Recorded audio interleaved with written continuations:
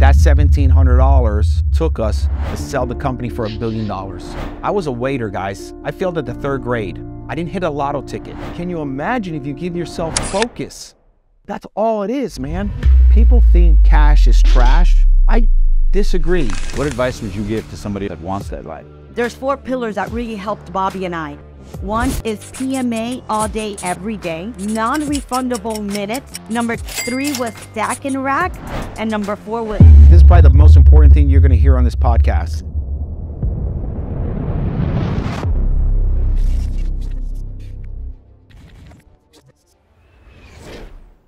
We created a company from $1,700 that wasn't even our money, and we sold it for $1 billion on our terms. And along the way, before we sold the company, we created a $750 million real estate portfolio that gives us each, every month, $500,000, whether we like it or not. So can you, man. You can do this, but you have to dial into this. We want to share from our heart to you. Yeah, so if we were able to do it, you can too. You just have to put in your work. PMA.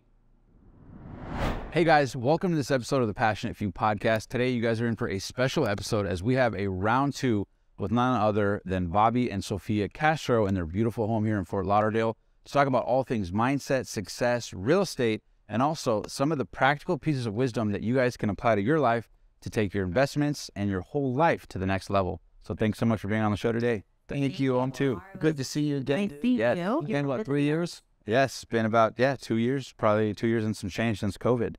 And I know last time we talked a little bit about, your guys' success in real estate. At the time, your guys' portfolio was just north of 300 million. And every time we check your Instagram, there's always a whole bunch more real estate being added.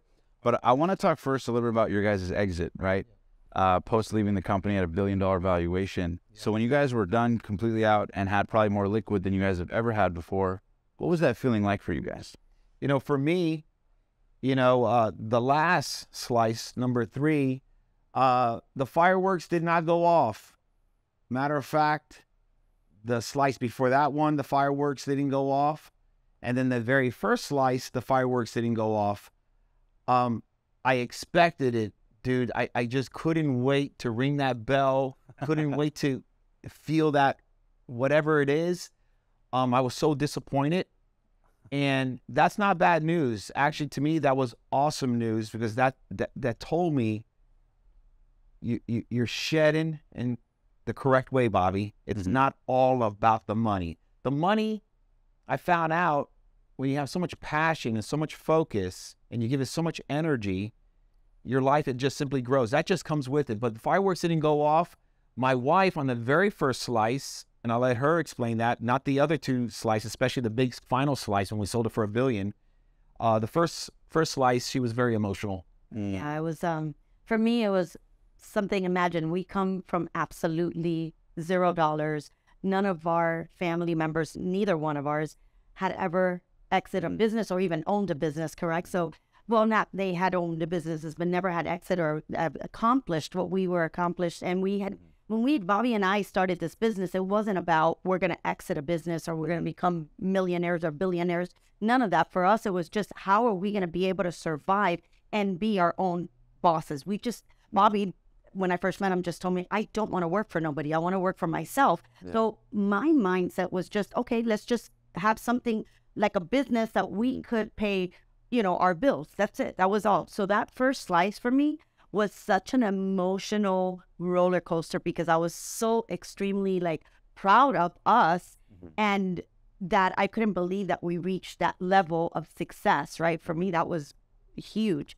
So I was She broke down. Completely was crying. I would cry. Remember the day when that big wire came through? Definitely. Well, what was it like? What was it like the moment? I just couldn't believe the numbers in the bank account. I was like, I mean, I literally just I would continue to cry, and I was crying of happiness. I wasn't crying. It was I was just so proud of us that we were able to do something. Remember, Bobby nor I graduated from high school, nor went to university or anything. So how old were you guys when you guys met?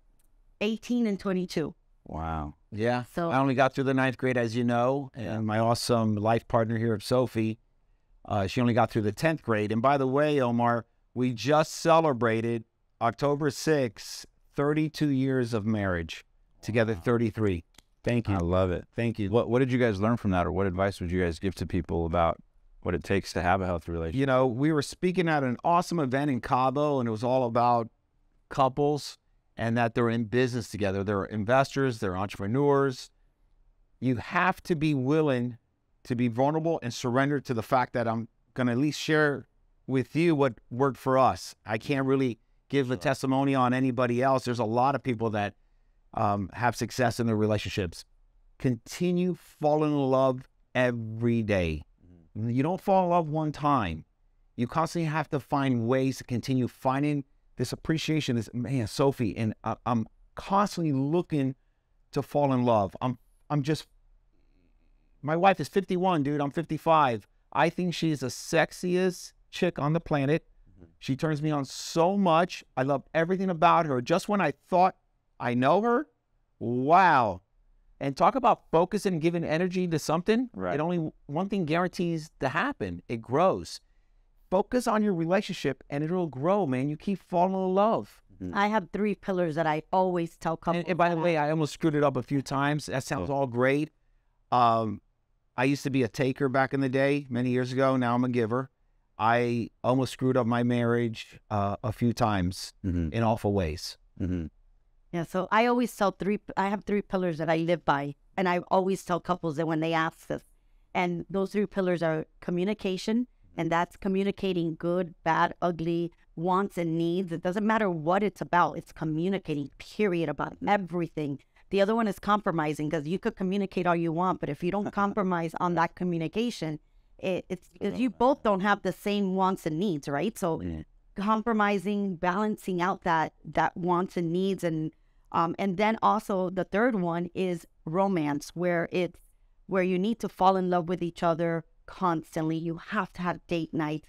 You need to be sexy with each other, because it could become monotonous. A relationship, imagine we've been together for 33 years as boyfriend and girlfriend and married 32 years. It becomes, okay, you were the same person, same thing every day. Could end up being a roommate. You become roommates. Correct. So you need to, those 3, and everybody tells me which one's more important than the other. None. If you don't have all 3, you can't work it out, because all 3 are super important. And remember what you came up with years ago, and we practiced it, and we continue to practice it. My wife, my awesome life partner, when we came up with non-refundable minutes, and it's trademarked, not for a business, because it means so much to us, just like PMA. You don't get your minutes back. You will never get that minute back. No matter who you are. So do not argue. If it's not going to cause a divorce, and it's not really a deep reason to argue, don't argue. So many of us argue, and then we leave this void in our relationships for 4 days, 5 days, 2 weeks. There's no sex going on. You're smiling, you're forgiving each other, but there's still that vibration that's still, you're both separated for a moment in time. Don't argue if it's not going to cause a divorce. It's wasted energy because you're just not going to fertilize it the correct way. And that momentum when you argue, at least for us, dude, a little argument that means nothing, that does not matter, led to so many arguments. I said so many things that I shouldn't have said. I lost control, vice versa. And then it just builds in an ugly way. But you have control of that. We have control of that, of how, it's not what you say, it's how you say it. Yes. And was that an adjustment period? Because I know it's tricky, right? And I know Sofia's smiling because I know Bobby's a pretty passionate, intense guy. Was it an adjustment period for you guys both to kind of learn each other's love languages, communication styles? I think Bobby and I really started knowing how to handle the 3 pillars that we're talking about, and the not fighting for no reason, for stupidities, 15 years into our marriage. Yeah, I love that. It took us that long. And I started thinking, because a lot of people have asked me that question too. And we and him sat down one time when we were in a group like this, and I said, my God, we went 15 years of like really bickering at each other and fighting for no reason, being 3 days without speaking to each other, and then to come and say sorry and to stay with each other. Like, what?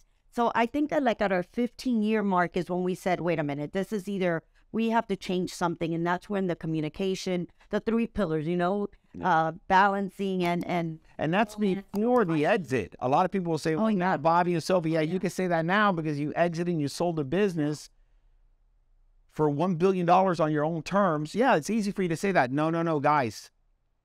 We started getting our act together way before that happened. And there's one of you.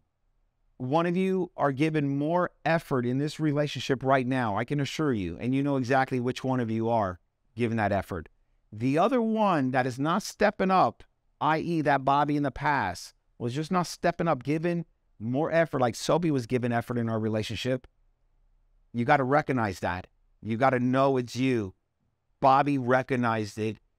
And when I recognized it, I focused on what matters to me. My family, my wife, my children. Not being a flash dancer. I was so unfocused. I care about what you thought. And I missed the most important thing, Omar. My family. Yeah. My wife. When I got my act together, man, and I got distracted. Even when I got it together, I lost it.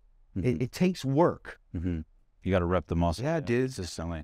And when did you guys start the business? How old were you guys when you guys first started? Because I know there was, in the last interview we talked about it, but if this is, audience's first time listening, it was a process. You guys started a bunch of failed businesses that didn't work. Yeah. Talk to the audience a little bit about that, some of the businesses you guys started before. So I'm going to get a little bit into that, and then I would challenge you to go back to the podcast we did with Omar while we were in California about 2.5 years ago. It's a lot of good gems because when I look at it again, there's incredible value there. And I want to just mention, if I may, Omar, so many of us, we look at interviews and we look at podcasts. Now, remember what I just said, Bobby. We look at them. What I want you to do is listen to them. Close your eyes and listen to the interviews from this point forward on any podcast that you choose to focus on.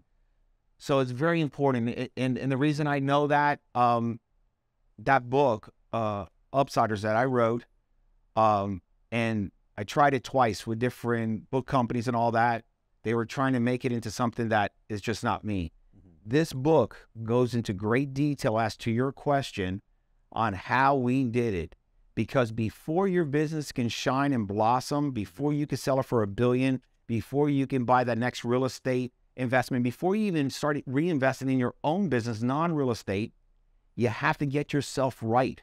You'll be so surprised how much can shine when you focus. So when Bobby started, man, I left at the 9th grade. I was all over the place. I come from a family that has a lot of love, a lot of passion.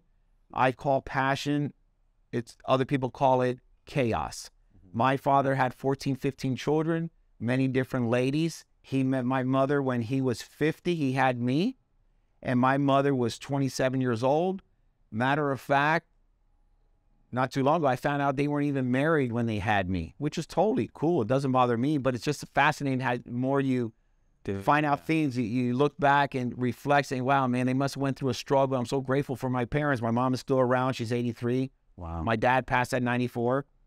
And we had a lot of passion in our household. We grew up struggling like a lot of family members with no financial means. Not because they were not available. I think we didn't even realize we were broke. We thought we were doing okay with the electricity constantly down, the water constantly down. That was normal to you. Oh, dude, Palmetto, no exaggeration. And she hates when I say this, but I'm transparent. I'm here to help another Bobby. Dude, I remember when I was sleeping, you sleep with your mouth open because there's no AC going on. And palmetto roaches flicker out of your mouth because they settle in there for a second, flicker. They're just looking for just food or something. Grew up in fleas, all the good stuff. Nothing bad, guys. This is a story that many people have. And that's who I'm talking to. That's what matters to me. That's who I'm talking to. I wanted out of that situation. So I went home to mom and I failed at the 3rd grade, Omar. Who fails at the 3rd grade? I mean, that's like an automatic pass. So for sure, if I did it and I continue to do it, so can others. Yeah. So I tell my mom at the 9th grade, so Mom, school's not for me. She instantly knew before I finished the sentence or whatever I was going to burp out. She says, I agree. Let's go for it. Let's leave school. Even so much that the school had an issue with it. And I started my journey. My journey was to help my mother. I started doing takeout at Pasquale's on 57th Avenue in Hialeah. And then I started seeing people that had money, meaning that they were dining out. They were having a dinner. And I was like, wow, that's the life I want. Fast forward, multiple jobs in hospitality like my mom. She waited 2.5 jobs full-time as a waitress. Before Denny's, it was Sambo's. Graveyard shift with you and your buddies, your family out of a wedding, 3 in the morning, that awesome lady, that was my mom waiting on you. Wow. Then she would go walk home because there was no car. She had to walk home for a few hours, get ready to do another gig at another restaurant. Wow. Amazing. I didn't even realize the struggle to many, many later years in life. What's it like to get to see your mother who went from that to like now see you guys and the success you've had? What is that? No, my mom, she was just here. We just had she constantly tells me and how proud she is, and she's overwhelmed. She's overwhelmed because she remembers those struggles more than me. Can you imagine the struggle she was having? My father would sleep upstairs. My mother, dude, would sleep on the couch. All my life, she was on that couch. Wow. My father he was not bothered by the electricity or water out. Matter of fact, when my father was 62 years old and I was 12 years old, and I love my father, man, he banged out on retirement, Social Security check for $400 a month. And we're here broke, and my mother's waiting on tables. Wow. And so I can't even imagine the struggle my mother was going through. This furniture, we never owned it. It was Rent-A-Center. They were constantly picking this up every other week because there's no payment my mom can make. Yeah. So fast forward, I go to this hospitality stuff, and I want to be like those people. I want to have a good life. And because every time I went home, I seen the opposite. All this chaos, and we were stuck knowing now we're stuck because our own fault we were stuck. Right. So as I got older, I started waiting on tables with some struggles up and down in businesses. I was so impatient. I wanted the money fast, and I needed it now. That's why nothing's sustainable when you have that mindset. Right. I didn't get it, man. For so many years, I battled with this, and then I met the best mentors in my life that changed my life. Flash dancers. These are the ones that have that $700,000 watch that they can't even afford on, and they just have the need to show you that I am successful. Yeah. I have this car. I have all these material things. I have the need. They grabbed onto me, man. I wanted that. I wanted to be them. Yeah. And how old were you when that first set in for you? It started setting in, and I'm going to guess maybe 18 years old. It just attached itself to me. It owned me. Yeah. It owned me. I got so distracted. That's all I wanted. And I was very impatient. I talk heavily a lot of it in the book. Through a lot of crashes, there was one day that changed my life forever. And that's the Bobby you're looking at right now. You don't know the Bobby I was talking about. He was just a taker. He was somebody you didn't want to do business with. He was somebody you didn't even want to be associated with. They warned Sophie to stay away from me. They warned her family members, her friends that knew about me to stay away from that dude. Fast forward, I'm walking out of my in-laws' house, living at their house again. On a weekday, walking out late in the afternoon, I'm walking out of their home in Hialeah on East 8th Street, East 8th Lane. A car pulls up, a black Mustang, beat up black Mustang, windows down, my wife in the front seat. She pulls in, pink, pink, pink, because it's so hot in South Florida, the humidity, and a little child, Pee-wee's in the back seat, my daughter Priscilla, same look, peach, but they're both smiling at Bobby. I was so ashamed of myself. That day, for some reason, changed my life. Fast forward, I'm missing a lot. That's why I challenge you to go back to the other interview we did with Omar. Get a little bit more in detail. How old were you in this moment? I was 23, 22, 23. I was 23. So when we met, 6 months later, we were pregnant, dude, basically. I mean, when we got married. You didn't waste any time. Yeah, it was a lot of stuff going on. So check this out. That day changes my life because that car, that Mustang was not, I didn't even have a car when I met Sophie. I never even had a car, man. That car, that black Mustang, was given to us by her parents that didn't even have the money to do so. And they went out and got a car for us because I was so freaking lazy, so distracted, trying to make that money now, knowing that I was just fooling myself. I was damaging everyone's lives, including myself. I was doing no different than my family was doing it, but in a worse way. That day, guess what happened to Bobby, man? I went out, dude. I got a job. Yeah. I waited on tables. And guess what? When I first started waiting on tables again, maybe the first month into the gig, a big party, like 10, 12 people. You'd have these big parties and you have all your family together and you're vibrating. There's a bunch of drinks going on. There's a bunch of us. And I'm walking to this table to wait on this table. And guess what, Omar? Majority of everyone at that table, I knew them well. I used to hang out with them. I used to flash dance with them. And here's Bobby walking to that table with his Rusty Pelican uniform on Key Biscayne. But you know when I knew I was ready, my brother, and I was really, really new? It didn't bother me. I was there to serve them. How can I give you the best experience? Because I needed to give that a good experience. I was ready for a new life, a new improvement, a new direction. That's when you know you're ready, when you can confront things that you don't want to confront and be okay with it. Say, I don't want this any longer. I am fine without it. Why? Because it doesn't matter. That's where this whole legacy thing came in. And guess what, dude? That amazing in-laws, that Dixie, my mother-in-law who's no longer with us, I burned a lot of bridges. She heard me talking about a business opportunity. Me and her daughter, we were talking about either doing this business or that business. Go back to some of my addictions I had with the classified. You'll find out that about Plus and Upsiders. You can find on Amazon. She hears me, and this business opportunity was $1,700.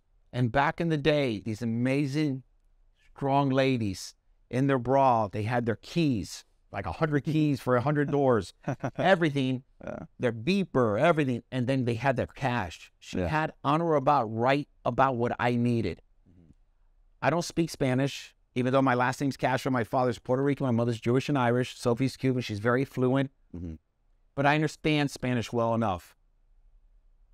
She does not even understand English, but she caught my vibration. She must have.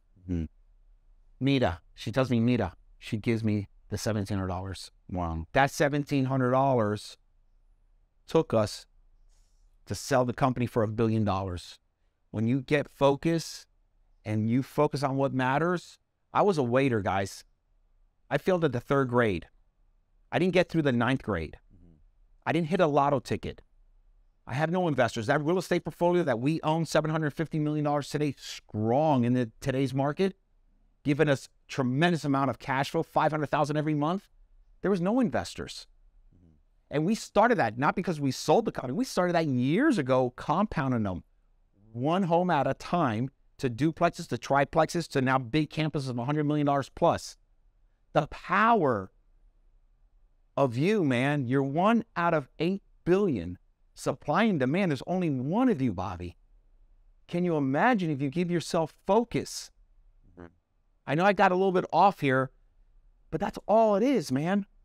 But it's so hard to make the cuts, especially now you have so much inbound. We have 70,000 thoughts a day. And social media, everything telling you, there's so much pressure. Fast, It's just everywhere, man. But that's why if you're in a relationship like I am, and I have this beautiful individual next to me, and I slipped, guys. I'm on it every day. She keeps me accountable, and I keep her accountable. We have a 100-year legacy plan. That's a lot of work, a lot of focus. And we'll get into the real estate real quick. Sorry about all that. No, that's wonderful, bro. I love your passion. Even people in the comments, they would always say, like, you ask one question, he gives like 5 answers. He'll give like an answer and then 4 of the next questions. But I love it. No, it's good because this is a real fit that people are dealing with. I want to ask, can you just rifle off? Because for some of the audience, they might see your company with the exit and go, well, yeah, it looks like it was easy for you guys, but there was a bunch of different stuff you started, right? I know you said you were addicted to the classified ads and business opportunities. Can you rifle through just real quick some of the different failed businesses you guys had and maybe the age we're at, so people can relate to it and see the humanity behind it? Absolutely. My first business was a janitorial cleaning service where I wanted to go around companies, and I was young, very young, go around companies and clean their office. You guys know companies of that nature. And I was striking out. I was striking out because I didn't have the correct insurance. I didn't have the correct presentation. I didn't really have a lot of focus. You're just winging it. I was just winging it, man. Just doing it part-time, thinking I was doing it full-time, dude. Just winging it. Then I almost gave up on it, and I walked into an adult establishment, Pink Pussycat on 36th Street in Miami, next to Miami Highlight. They hired me. Right. I mean, before I even finished my pitch, they hired me. I said, okay, this is an easy gig. So I went to a lot of the same establishments, picked up all the accounts. They found out that some weaknesses I had, insurance. I was so young here and there. They fired me. It was all my fault. And I quit that business and I jumped to another business opportunity. I had another business opportunity before Craigslist came out. We wanted to have a Craigslist back then. We had this great idea. An idea is worthless if you can't execute and you can't be disciplined, you can't be consistent. We probably had, before we focused on that main business, I would say 15 businesses. For example, if I was hanging out with you and you were telling me about your business, oh, Bobby, man, you should get into it. Now, I just started a business 6 months ago. I'm all fired up. And now I'm hearing you, oh, man, I'm rocking and rolling. I see the little flash dance going on. And what do you do? All this, you should get into this. Now, I just completely slashed what I just started, and I'm jumping over here. So that I can go on and on and on like a lot of people are doing out there. And you were in your 20s at this stage doing Yes, sir. Yeah. And how are you feeling, Sophia, when he was having all these ideas? Were you supportive? Were you like, oh, no, that's Yeah, a good you know what? idea, or- I never said no to him on anything. Bobby and I met, and as soon as we met, he asked me to drop my I was just working. I was just working as a secretary and an assistant at a business. He's like, I want you to come and work with me. I'm like, what do you mean work with you? What do you And I'm broke. I'm broke. He has no idea I started a business that's really not a business, and I'm telling her to quit her I was job. like, I have a car payment. I have my insurance. I have to maintain myself, clothes-wise, whatever I want. And he's like, no, don't worry about it. Don't worry about it. Whatever. Me, like a young individual, I'm like, perfect. I'll go work with you and we're going to pay our bills. Well, when I dropped my job and I go see that there was no money coming really. No transparency from Bobby. I was like, oh my God, thank God that my parents, not that they by no means were super rich nor doing well. They just lived, very organized with their income. They would never say no to us to live with them. So we had a roof over our head and food. So we were okay, but I was like, oh my God, what are we doing? But I never said no. I was always There was one time, dude. This is the jumper. I was a great jumper. There was one time for a moment. So we're living in Sophie's house, and I didn't want to accept that because I had an ego, and an ego's not your amigo. Just incredible. So I tell Sophie, hey, we're gonna move into my parents' house because my mom finally got out of that house. There was a lot of misery. There's a lot of a lot of passion throughout the years. So the house was empty. Nobody wanted to go to this house. That's how much pain was. This is when we started making a little bit of money. And she knew about that business, or not in the finance. In the finance business, the one that we sold, but when I was working at Rusty Pelican, and in having a day job selling the Better Business Bureau, she was at a medical office. We started this business that we eventually. It came to fruition. We sold it for $1 billion. That's where it migrated to. So finally, dude, I'm starting to focus because I gave you that example when I walked out of my in-laws' house. I got serious. Well, guess what happened? I quit the Rusty Pelican. I didn't quit. I gave him notice. Normally, the old Bobby would just quit and just go off. I gave him notice. And then, because I didn't need to, was the business started supplementing my income.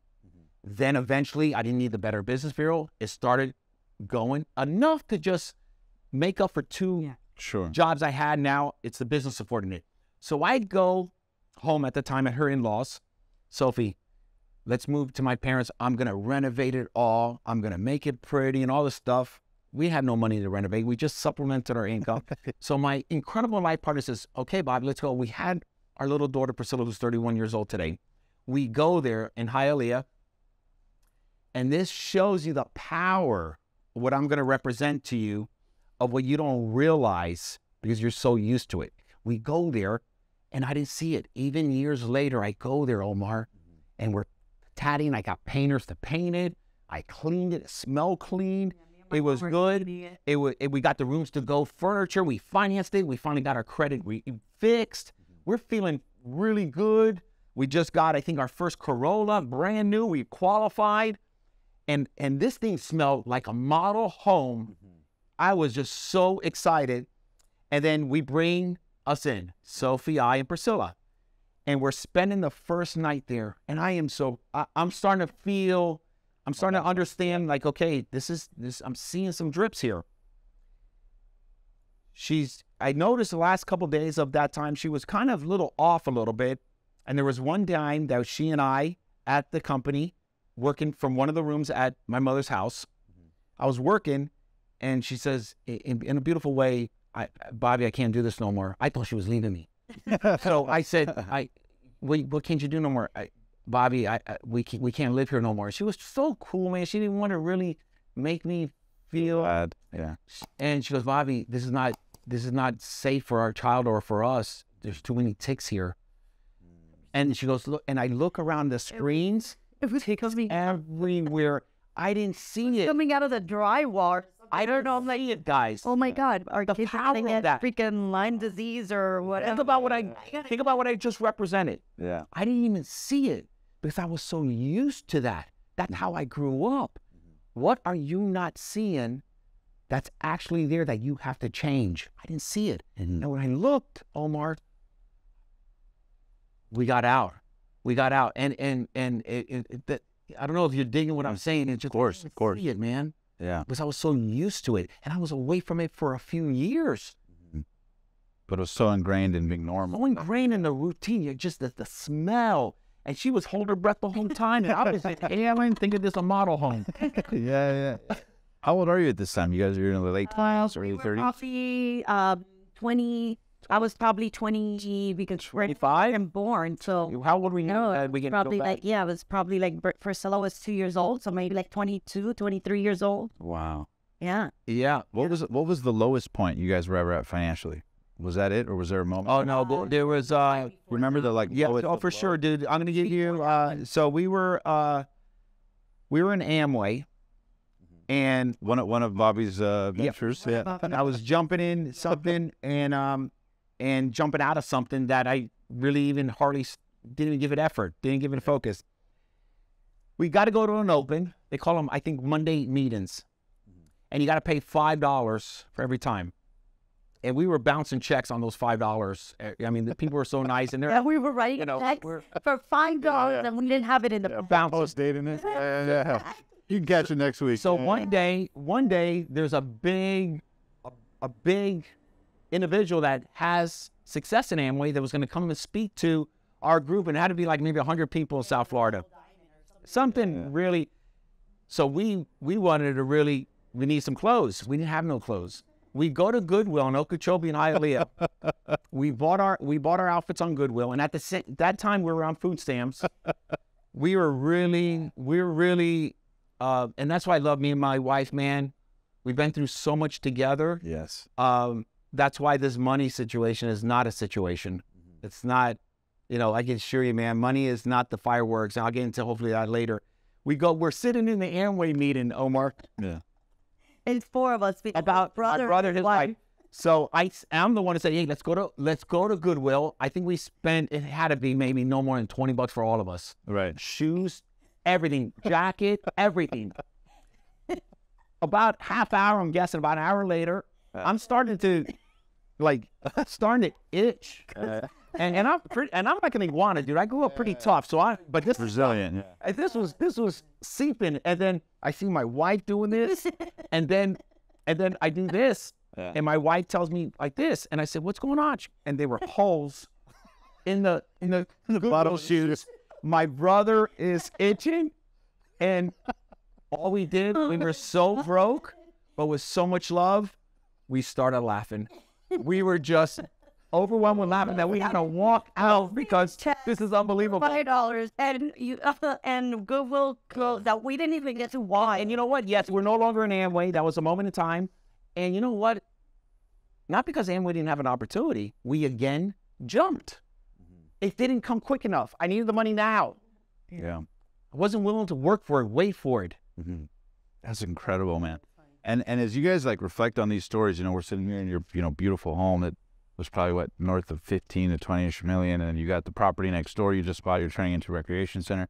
Is it surreal to you guys to think back to those days? Were there times where you almost thought it wasn't going to happen? I never forget those days. Yeah, I never, you know what, I'm super humble about that. Like I'll never forget where we came from. Yes, is this great, wonderful, I love it. This is, to tell you the truth, Bobby and I have been together 33 years. This is our first new home that's this big. When our kids grew up, that we already had money, we always lived in a small remodeled home. We never spend this kind of money. The reason why we spend this kind of money was because when we exited, we had done a spec, we had thought we were going to be doing a spec home with this one lot next door, and we knew we were selling the company, the second slice of the company, and we decided, I told Bobby, and Bobby didn't want to. I said, I really want a new home, big home, that I could feel, you know, that I want to. I always wanted that, right? Because, you know, it's just a dream that you have, right?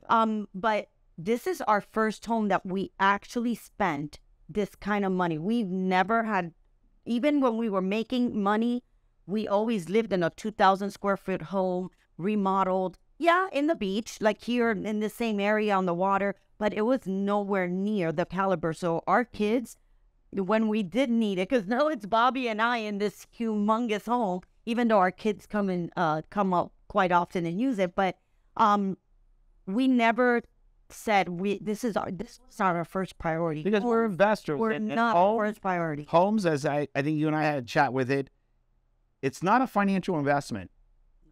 If you think about back in the 1950s, this is where you raise your family. This was that. It was never to say, what's my house going to be worth in 3 years, whatever. It's a personal, intimate investment, not a financial investment. And a lot of people get skewed when I mention that. They think I'm criticizing home. A home is where you raise your children, you make love to the one you love, you have barbecues, you read a book, you invite a friend like you over. That's a home. It's not a financial investment. Yeah, we spent a whole bunch of this. It's all free and clear. My children's houses are free and clear. Our other homes are free and clear. But because we can write the check, I would recommend to people to think twice about getting emotionally connected that it's a financial investment. It's a personal investment. And matter of fact, that's better than a financial investment. So there's two different buckets. And, you know, I think that's very important to make that distinction. For me, it is. And people think differently. Would you have listened to that advice when you were sort of earlier on in your career?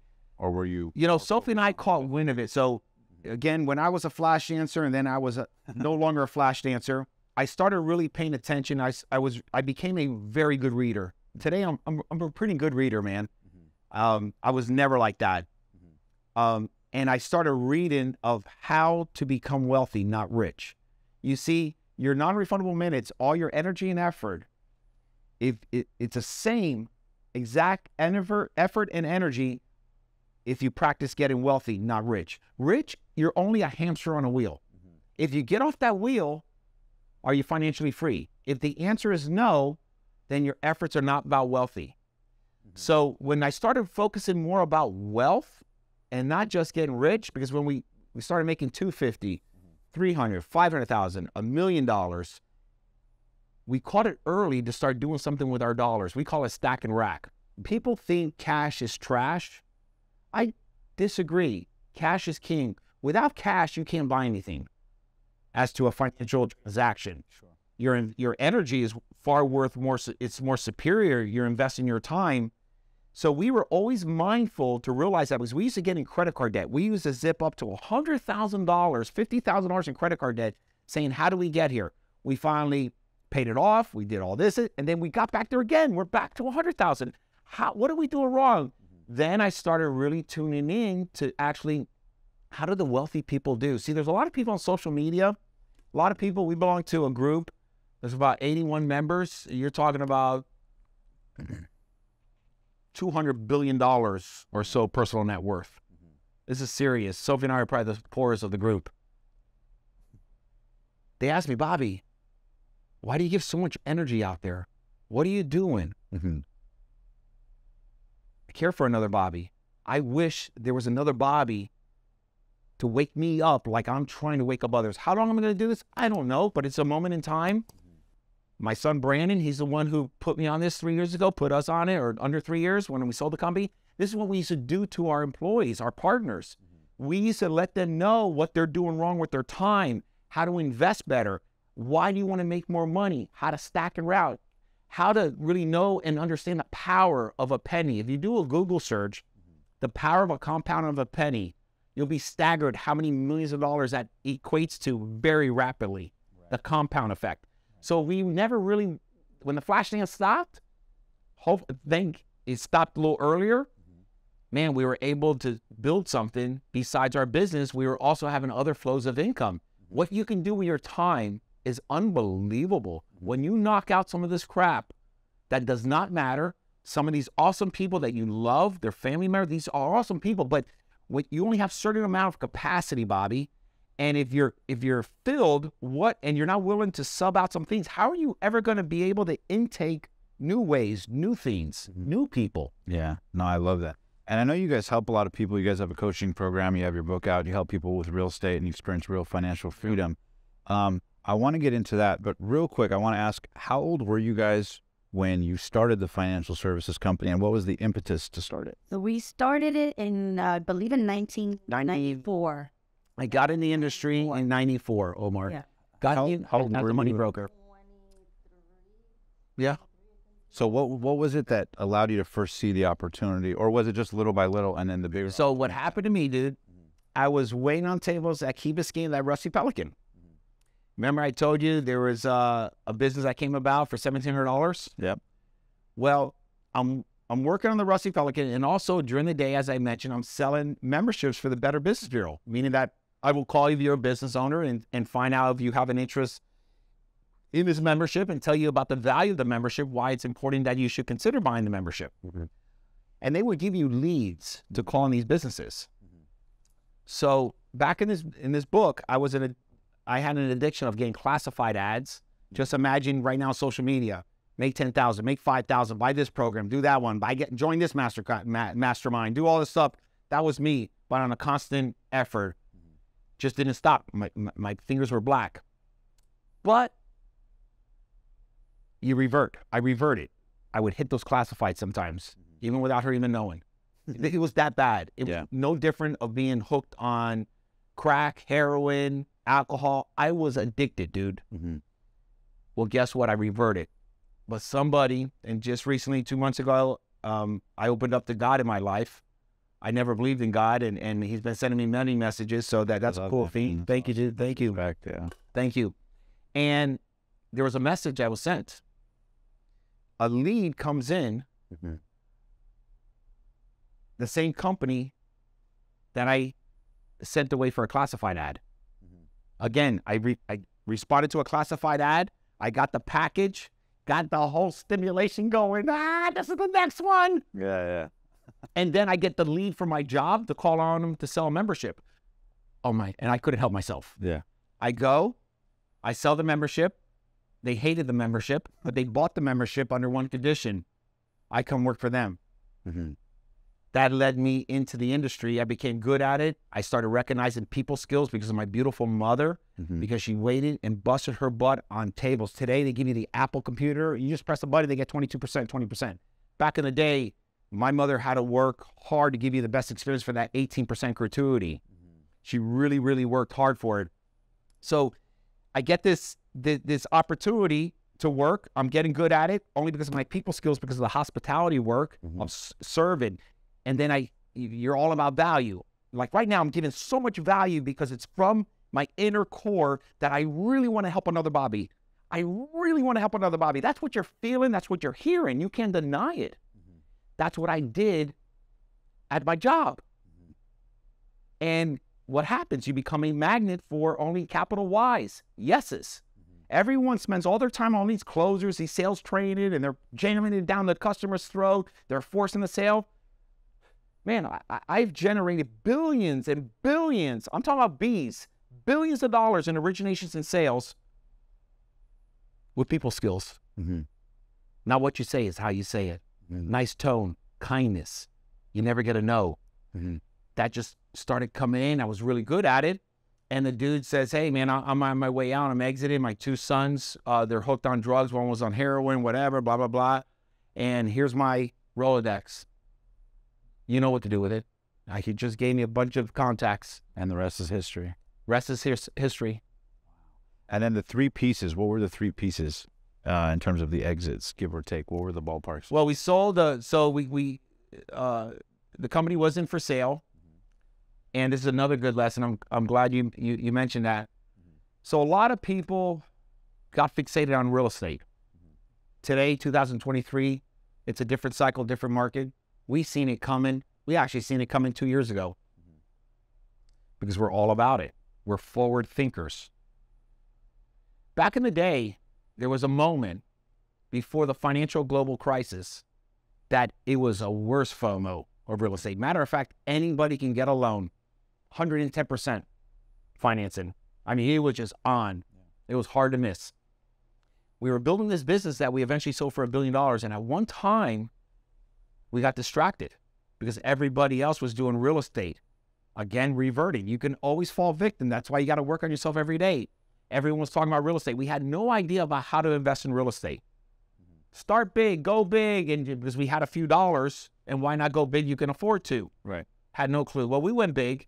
We decided we were going to be condo converters. We would buy some apartment buildings, kick everybody out, renovate it to the Mac Daddy status, and then sell them as condos. Well, it didn't work out for a number of things. We bought wrong because in real estate, how you make money and how you create wealth is on the buy. It's never on the sale. Right. We did all this. We got crushed. Markets changed. Markets were changing. We almost filed bankruptcy. Wow. What we did, we ran from it. We just ran to the company. We were trying to decide at that time which 2 bankruptcy attorneys we're going to go with. We personally signed Omar, and we also put that company as a guarantee. Wow. Holy shit. Not knowing what you're doing. Yeah. And then you go back, my brother Eric, say, Eric, you take care of this mess. I go back. We had another partner, Albert. He's back. We're rolling up our sleeves in the mud. And I am just focused on that company. Started growing even more so. All along, it was a beautiful baby that we were neglected. We weren't giving it energy and focus. Remember I said when you do so, only one thing happens, it grows. It started growing to the point where we didn't have to file bankruptcy. It was growing to the point we didn't have to do all the workouts. We just wrote the checks. And then 3-4 years later, I don't know when, we get a knock on the door. Hey, we want to invest. We want to buy 30% of your company based on a $250 million valuation, and we want to pay all cash. What do you say? Yes. Well, yeah, that's the wrong answer. I didn't know what we were doing. We said yes. It closed fairly quick because it was a great deal. Matter of fact, it was such a good deal that we cheated ourselves. We were building a business here, giving energy here when the market, enterprise value, if you're a business owner, you got to pay attention to this. A lot of you are focusing here because you think you're doing good. You're making some money. Things are growing, all that. But what is your company really worth? What is the market willing to pay for, and what do they want? Why would someone pay $250 million? When we started figuring out the multiples, how this game is played, and they had the first right of refusal, awesome people, even today, they're amazing, these people. They had the first right of refusal. Hey, if you ever want to take any more chips off, we're here, man. We love this investment. Figure it out. When you get focused, okay, this is how it works. Good. No more energy here. We're going to focus on here. 11 months, just under a year, we go back saying, hey, we're going to take 19% more off, and we're going to control and still own 51% of our company. Remember, they wired us $25 million, $75 million. They wired it to us because they bought 30% based on 250, and we own 70. Well, we want to take another 19 off. We're ready. But it's not 250, Omar. It's $600 million. You're out of your mind. And when you tell customers, I understand. I understand. I understand it's not cheap. It closed 6 months later. Then we put more fuel to that, more understanding, focusing more. Wow, did I not know it works just like real estate?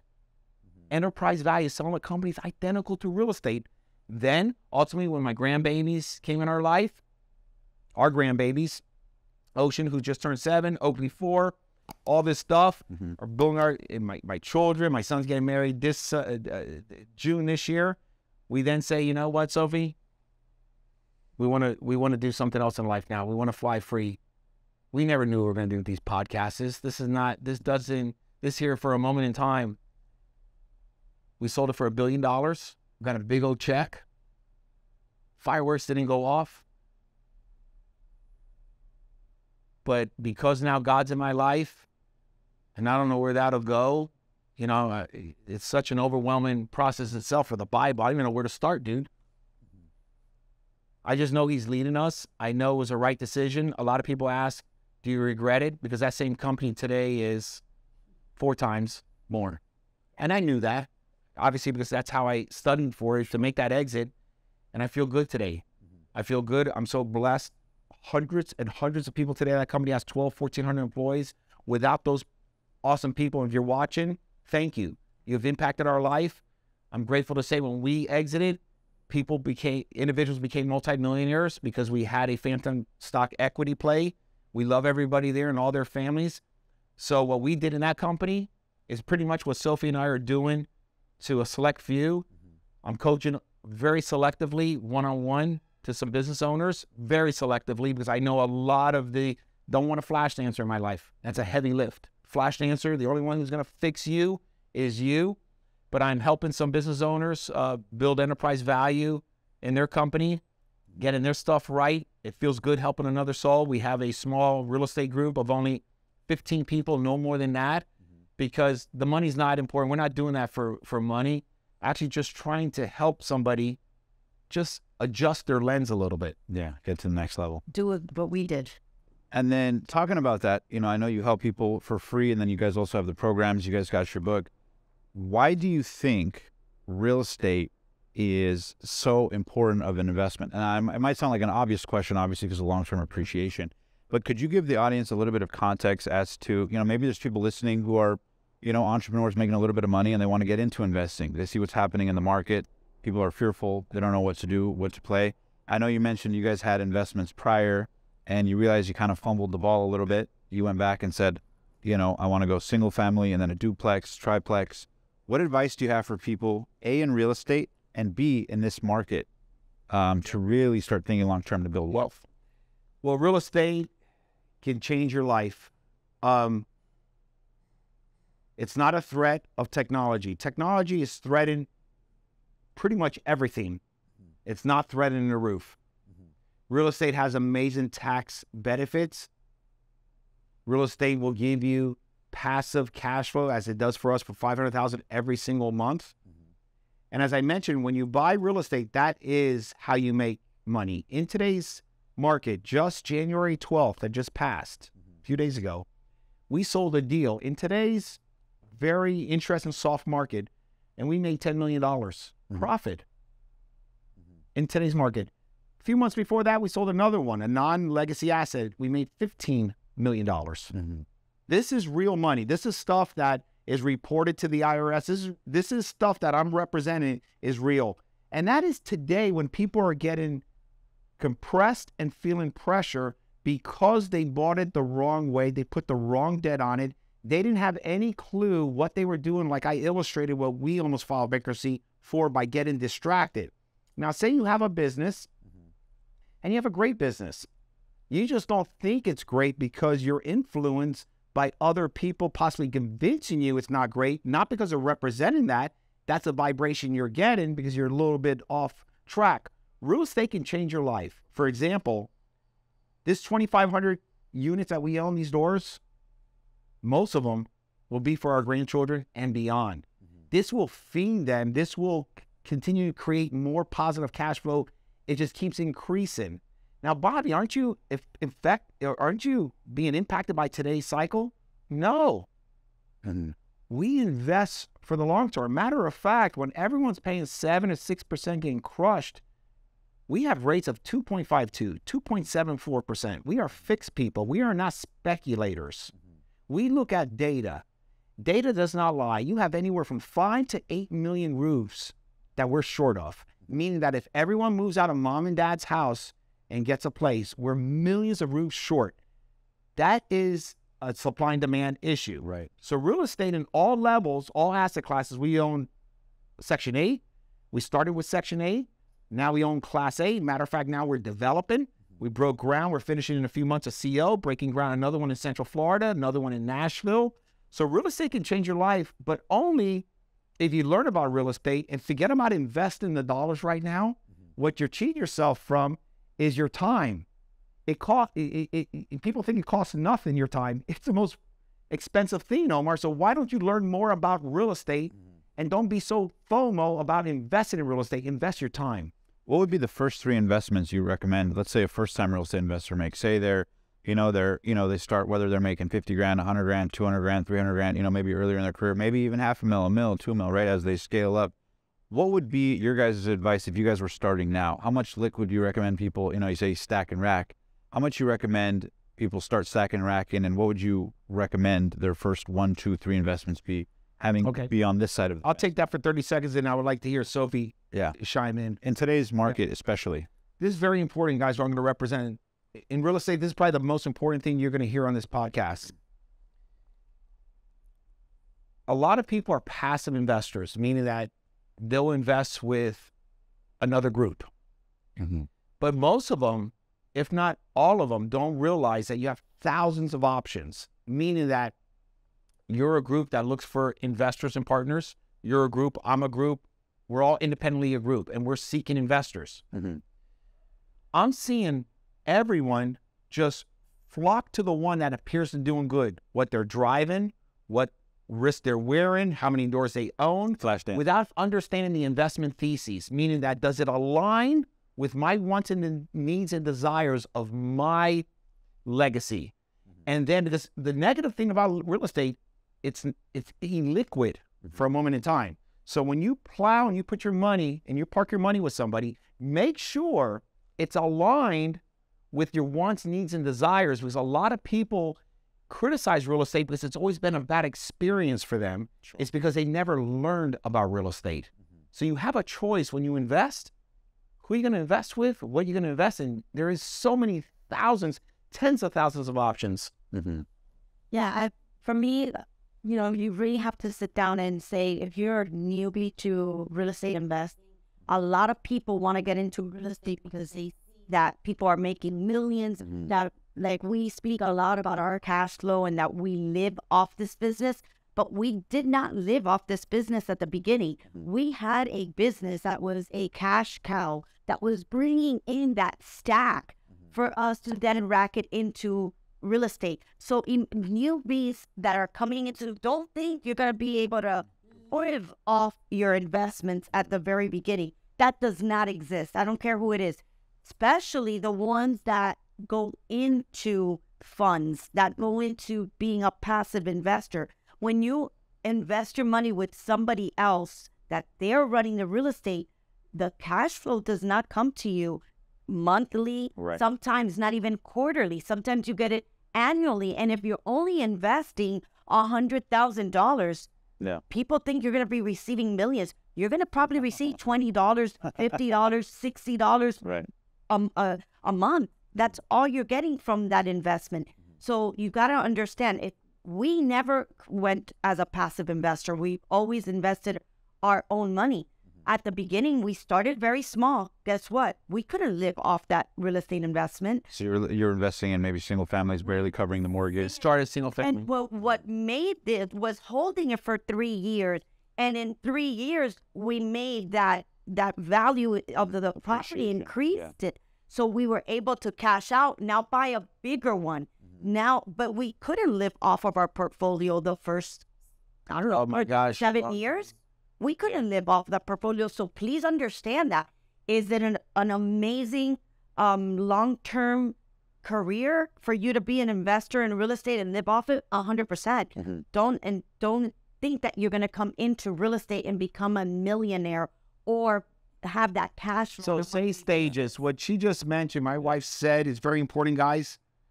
Look at the stage we're at.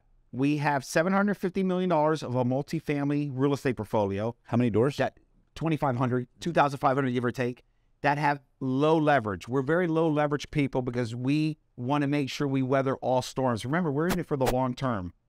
Now you see the stage. Wow, they sold. They're worth $500 million. They have this. They have $500,000 a month there. They have this. All good for them and all that. Don't make the mistake like Bobby used to make to get there quickly to accomplish what we got. Let me just give you the reality of that $750 million real estate portfolio. Many years ago, it started with one home, not a personal home, an investment home for rental. We went to 17 homes, one home at a time. We went to 17 once we started learning about real estate, when we made that mistake. And you would put 10% down, or how were you guys? We will put, whatever the 20%, 10, it was so many however it was to get the financing, but the correct type of financing, not to crush you. Yeah. Then after we scaled to 17 homes, one at a time, we then sold all 17 in 3 chunks to three investors. Then what we did was we bought duplexes, one at a time, triplex. Anything that's 4 or under is considered residential, 5 or above is commercial. We started there, Section 8, very tough neighborhoods. We did this for a long time. We did this for a number of years to get to the stage we're at now. Guys, it's so worth it. You want financial freedom. That's how you create financial freedom. Everyone thinks, my gosh, 10 years is such a long way. 10 Christmases. Yeah. You're 27 years old. By the time you're 37 years old, you can be financially free.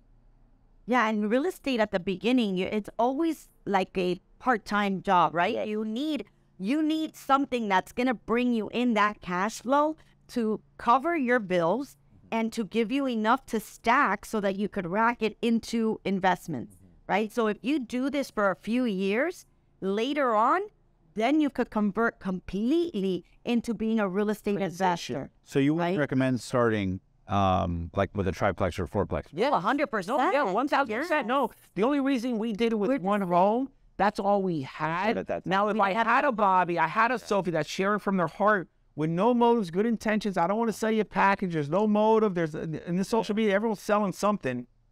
If I had another Bobby or Sophie with a beautiful red candy red heart, yes, I would start with a duplex, triplex. And I see a lot of people contact me on DM, all social media, and they have a job. They're making like $150,000 a year, and they want to get right into real estate. And man, I try to respond to everyone. I'm getting more deeper in their question. Well, I only have $50,000 to invest in real estate. Well, that's not enough unless you want to invest with others. And if you do, make sure they're aligned with your wants, needs, and desires, your investment theses. I say, by the way, what do you do? Oh, I sell here. What day? When you start out around maybe 9 o'clock, and I'm pretty much done about 4 o'clock. I'm crushing it, Bobby. What are you doing after 4 o'clock? See, the ones that don't want to get a second job, they don't understand the power of that penny compound. I'm begging you to look up. I understood the power of that second job, what it can do. It's stacking and racking. You're going to sit there and just play video games. You're going to sit there and just talk about blah, blah, blah, and all that. That is a true test of how much you want it. Mm-hmm. Think about what I just represented. So many young people, even older people, have one job. Well, I got kids, I got that. Well, you're not communicating with your partner. How are you managing your time? How's it organized? How are you going to run a company? You can't run it under your own roof. Yeah, and I love that you say thinking about it long term. I remember when we interviewed, I had the pleasure of interviewing John Paul DeJoria, founder of Paul Mitchell Champagne. Yeah, wow. From Tequila. He had just exited Patron for $5.1 billion, sold it to Bacardi. And I asked him, what's the difference, over the years? Because this guy was homeless at 37, built not one, but 2 multi-billion-dollar companies. And he said, Omar, the one thing I noticed about wealth is that the wealthiest people in the world think in terms of decades, 2 or 3 decades. He goes, and if you think about people that make $1 billion, they think in terms of maybe a decade or 2. When you think about people that make hundreds of millions, they think in terms of a decade. And when you think of people who make tens of millions, they think a couple of years. When you think about people that make $1 mil, $2, $3 mil, they think in terms of a year. When you think of people that make 6 figures, they focus on the month. and the lowest paid people in the world focus on the hour, right? So it's the time horizon with which you evaluate decisions. The lowest paid people in the world are focused on how much they make per hour. Longest term thinkers in the world focus on how much over a decade, 2 decades, 3 decades. So I love that you're talking about the long term. Omar, there was about 8 months ago, give or take, true story at this house. I'm leaving my garage to go out. And as you know me, I value my minutes. So I want to get as much in there. His Amazon truck is pulled up in front of the garage so I can't get out. And he's there doing some paperwork or looking for the package, whatever. Finally, I just get out of the darn door saying, I'm going to go get the package. Yeah. I'm walking towards him. Now he's walking towards me with the package. Cool dude, Spanish dude. Gets me the package. I'm about to walk away. He goes, hey, Mano. Hey, how do I get a house like this? And I exactly said this. Invest in real estate for the long term.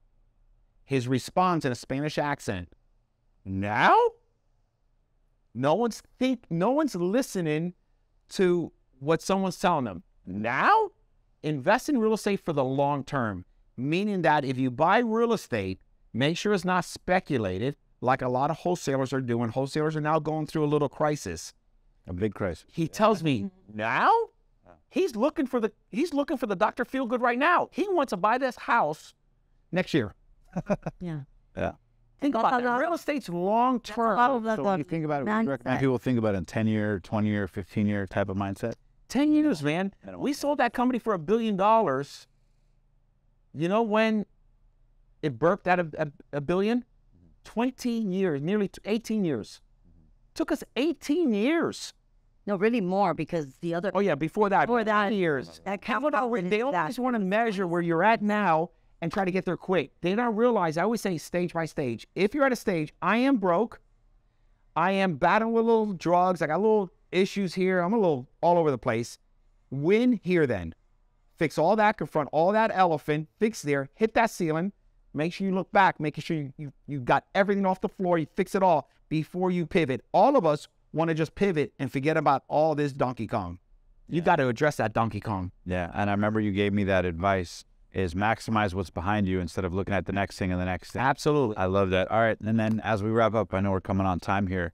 You know, if you guys could look back to the young Sofia and Bobby Castro, maybe look in the camera, people listening around the world, whether they're listening or watching, whatever stage of life or their business they're in, what advice would you give to the younger version of Bobby or Sofia that's maybe looking for answers, looking to get to that next level, looking to create financial freedom, and maybe has a fear that, is my time coming? Is it really going to happen? Maybe they're overwhelmed or intimidated, maybe the same way you guys were by real estate, right? They hear about hundreds of millions of dollars of real estate, but, you know, they maybe saved their first chunk of cash and it seems impossible. So to that human listening, what advice would you give to somebody on the other end of this that wants that life? Bobby or Sophie, I'm talking right at you. I love you, man. I'm here for a reason talking to you. You're listening to me for a reason. I'm somebody that I failed at the 3rd grade. Didn't get through the 9th grade. I come from a lot of challenges. You are a mess unless you focus yourself to understand how powerful and how special you are. Do you realize you're 1 out of 8 billion?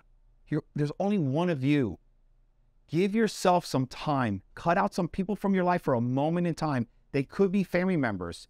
Unless you spend time with yourself, you're really never going to find you. You are the magic. It's not this one. It's not that opportunity. It's not that mastermind. It's not this.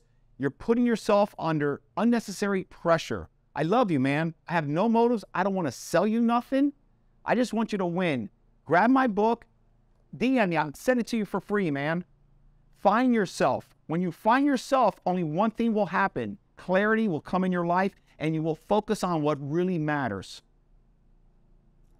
Yeah, and for me, I would tell you to really have core values. Understand what you want. Have a huge goal, knowing that you need to have stepping stones to get to them, and understanding what you really want and letting the outside noise block it out. Because if it wasn't that we blocked out the noise from the outer, we would have never been able to reach the goal that we had. But we had such focused core values and understood what we wanted out of our life, what we wanted to have, and leave as a legacy, create that generational wealth for our generations to come, that we were, Bobby calls it laser focus attacking. So make sure that you understand what you want, what your core values are. Write yourself a mission statement of what you want to see in your family and your legacy, and really focus. That goal, that end goal with those little stepping stones is going to really make you get where you want. It's what helped us. And, you know, there's 4 pillars that really helped Bobby and I. One is PMA all day, every day. And that's positive mental attitude. Non-refundable minutes, not allowing anyone to steal anything, any minutes from your life. Number 3 was stack and rack. And number 4 was attacking. And those 4 pillars was really how we were able to accomplish this empire that we've built. And remember, they're not stealing your minute. You're choosing to give it. I love that. Well, thank you guys so much for coming on the show. Our pleasure. We got to do this again sometime soon. As always, guys, thank you for tuning in. Make sure to follow Bobby and Sofia, as well as check out the Upsiders book. We'll put a link in the description down below. Thank you. Until next time, live strong, live with passion, and go chase those dreams thinking long term. God bless, and we'll see you guys in the next inspiring episode.